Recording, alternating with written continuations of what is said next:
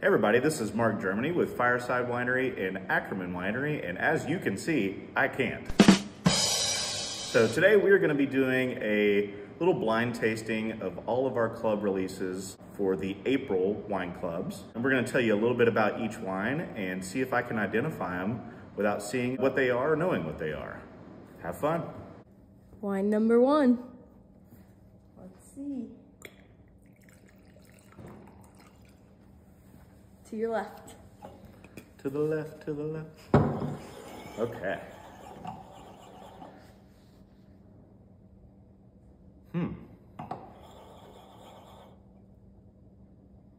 I can definitely tell it's a sweeter wine.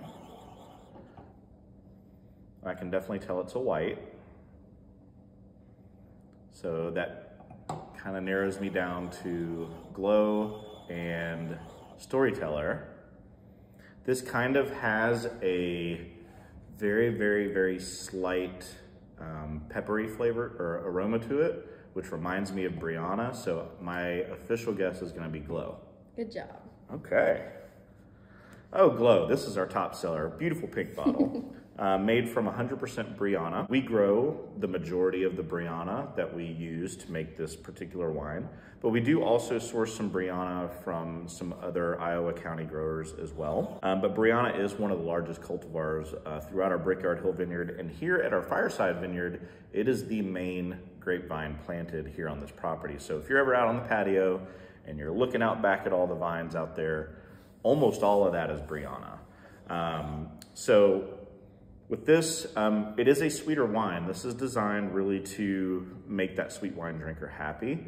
We're somewhere in between 7 and 8%. It kind of varies per vintage based on how much acid those particular grapes have for that year. And we're using more or less sugar based on how much acid there is in order to create the proper balance.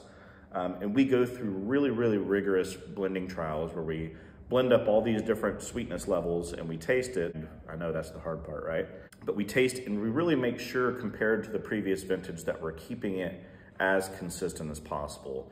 Glow will never be 100% exactly like the last one, but we try to keep it as close as we possibly can because we do want a nice consistent product. Judging by taste this year, I think this one's around 7.5% residual sugar. So that equates to about 75 grams per liter of wine. So it is on the sweeter side, but because of the acid level that Brianna creates whenever it's growing and whenever it's processed, it is a really balanced sweetness. So even your more semi-sweet drinkers can still enjoy this wine quite a bit. Cheers. Next one. Ooh, time for more wine. What time is it? Like 10 o'clock? Okay, middle, I assume? Middle, yep. Okay. I can smell this one from here. I don't even have to bring it to my nose. Peach rings. That's exactly what this reminds me of. My favorite candy in the whole world, the little Peachios, the trolley Peachios. That can only be one thing, and I would say Sunset. Woohoo! Okay. So Sunset is going to be a blend of our estate-grown Brianna and estate-grown Edelweiss this year. And then we do add in a little bit of a natural peach flavoring, which kind of gives it that more candy peach. We do make peach wine for Ackerman Winery. We could blend that in there, and we've tried that in the past.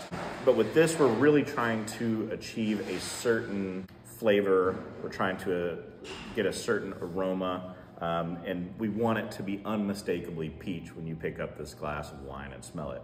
It's extremely refreshing. I recommend serving it even beyond chilled. I like this refrigerated. Even though I'm not a proponent for pouring your wine over ice, of course, you can drink your wine however you want to. I really don't mind. But this is the one that if you're gonna pour it on ice, it drinks a little bit more like a wine cocktail than it does a wine.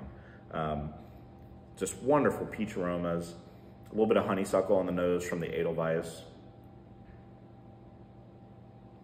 It's really good, it's like candy. And last but not least, it's gonna be on your right. Follow the sound.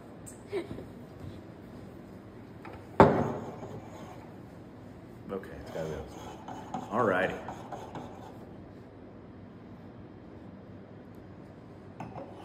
This one's pretty easy. It smells like Concord grapes, so it's one of two things. It's either Serenade or it's Concord for our Ackerman winery. The only way to tell is to taste it.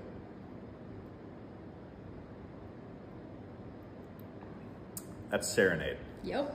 Got it. And you might be wondering how I could tell that that is Serenade versus our Concord wine for Ackerman.